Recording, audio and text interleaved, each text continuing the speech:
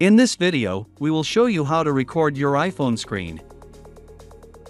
To screen record on your iPhone, you won't need to download any third-party apps.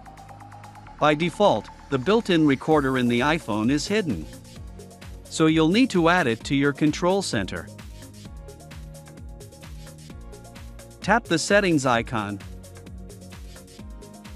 Control Center.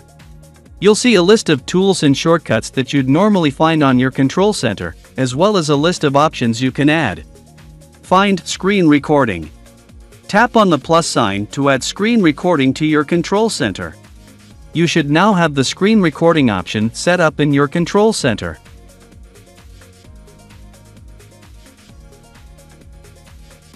When you're ready to record your screen, open the control center. Now all you have to do is tap on the record button. Your iPhone will begin recording.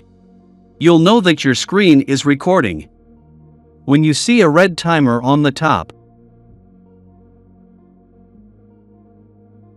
To end the recording, tap on the red timer and tap Stop.